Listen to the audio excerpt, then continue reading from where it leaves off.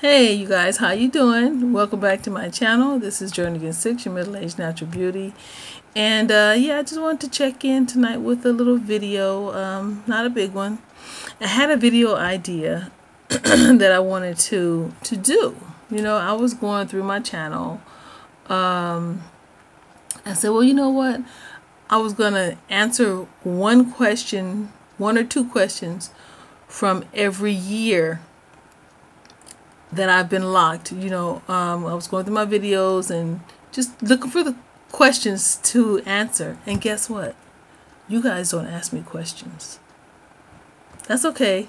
I do have two questions that I came across, and I get the same thing most of the time. Your locks look great. Your locks are growing.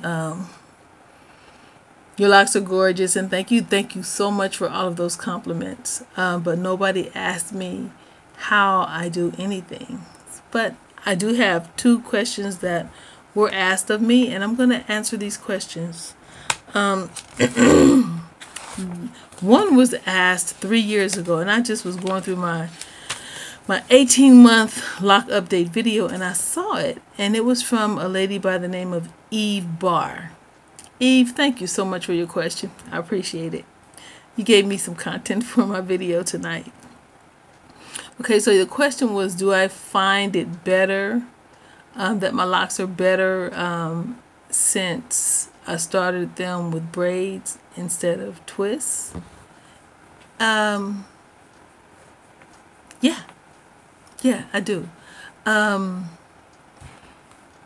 do think that had I just did the spiral twists or the comb coils, of course the natural curl pattern would have taken over and formed the lock, and I would have had the little sponges.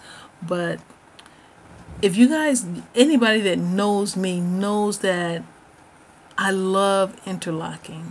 So I just love the convenience that it gives me. And yeah, so I do find that for me and for what I have done with my hair and what I want to do in the future, yeah, the braids were better for me. They can be confusing though. When you start your hair with braids, you have holes.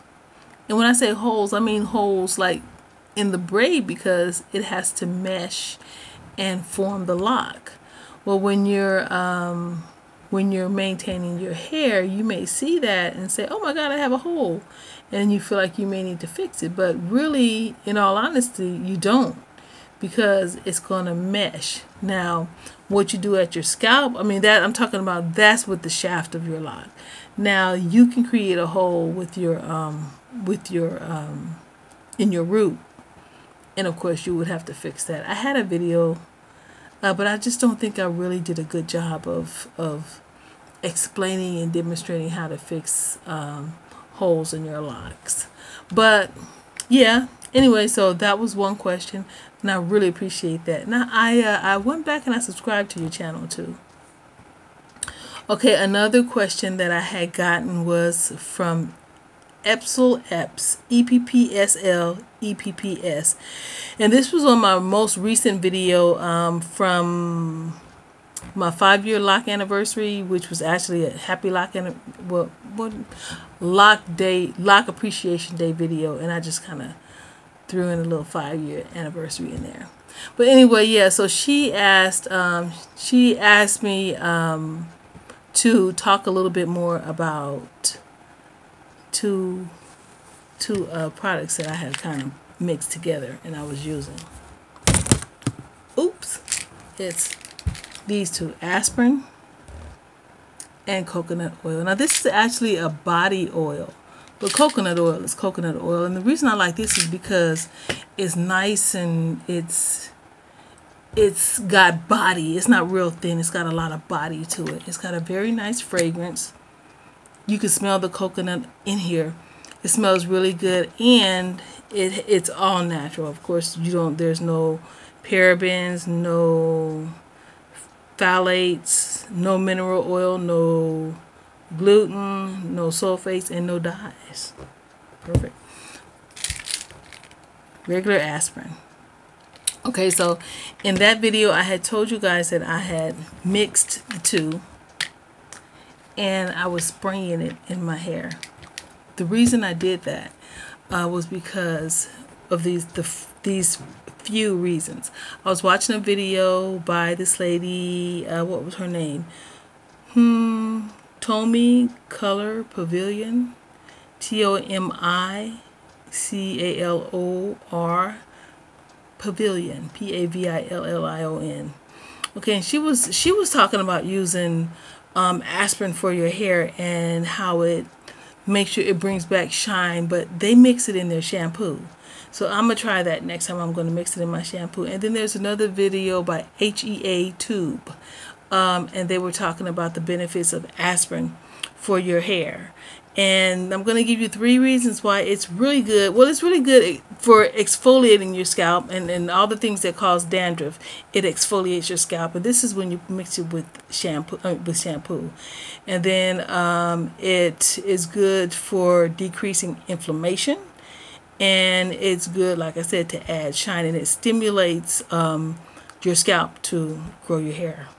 I haven't used it in a while. As you see, I haven't put the two together, but in the future I will. Let me tell you something about that though. When you do that, you got to remember that that aspirin is in here, so it's gonna be like build up. You're gonna have to wash your hair very thoroughly, because even though the aspirin, you can shake it up and it's in here, when you spray it onto your hair, the aspirin does not liquefy. It just kind of still remains in little particles. Once you spray it on your hair, you don't see it in your hair.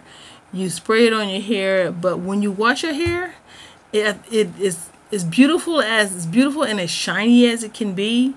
It can be that dirty too. That's what I'm really trying to say.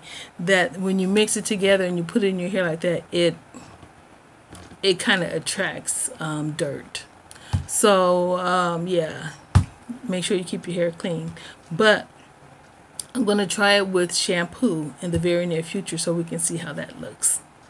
Anyway, so much for my idea of answering a question for every year I've been locked. But maybe this will inspire you guys to ask me some questions, unless of course you guys are all experts, and I know and I mean that with all the love in the world. We all share our lock journeys, and yeah, we can still learn from each other. Anyway, you guys have a wonderful evening. This is Jernigan 6, your middle-aged natural beauty, and I'm gonna sign out. Peace. If you have questions, please ask. Let me show you my little. This is how I keep my hair when it's hot. I just keep it to the side like this, and I use my hair to make a little bow with my hair. I guess, I don't know if you can see that. Okay, that's it. Bye.